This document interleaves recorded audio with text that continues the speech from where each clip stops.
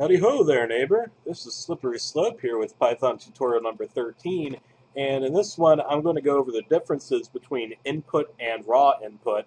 And I know I did briefly touch on it in a previous video, and I said, oh, they'll tell you raw input does this and input does that, but you know what? They're not telling the whole truth.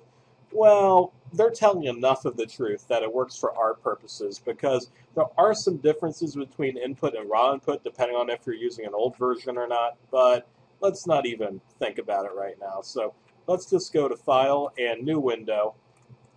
If you're already here, congratulations, good job. Awesome show, good job. If you get that reference, nice stuff. If not, you're still cool. When we type up input, right now, anything in there, we're not looking for a string. And if we're using raw input, yeah, we're talking strings. So basically, let's say raw input, favorite color, and we can kind of assume that it's a question.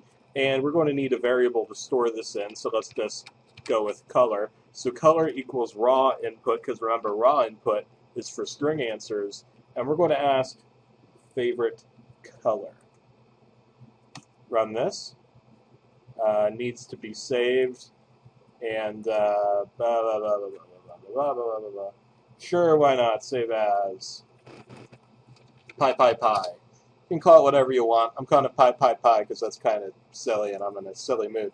Run module. Favorite color, Python. Is that a color? Probably not. But yeah, it took it. It said, okay, your favorite color is Python. Nice knowing you. Good stuff.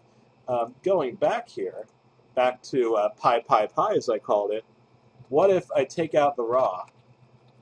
Just say input favorite color, save, run again. Favorite color, daffodils.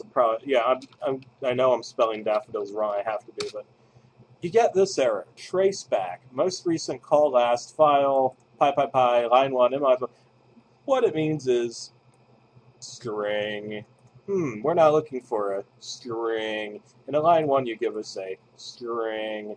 So no, that's not going to fly. Remember, I just changed this to raw input, and then a string answer is just fine.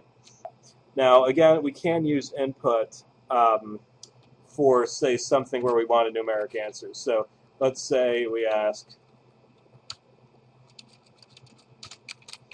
how many fingers am I holding up? Save it. Run it. How many fingers am I holding up? Yeah, we're cool. So there you go. That's the basic difference between input and raw input. If you want a numeric answer, give input a go. If you want a string answer, that would be a collection of characters. That wouldn't be just a real, true number answer, though a real number is something entirely different. If you know your math, you know what a real number is. But yeah, so that's the difference. If you like what you see, feel free to subscribe. Slippery Slope signing out. Peace.